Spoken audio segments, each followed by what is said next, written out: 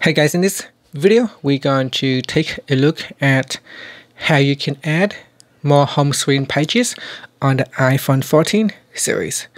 Now if you want to add in more home screen pages on the iPhone, all you have to do is first go back to the home screen and then swipe all the way to the right until you see the app library. Now don't open up the app library.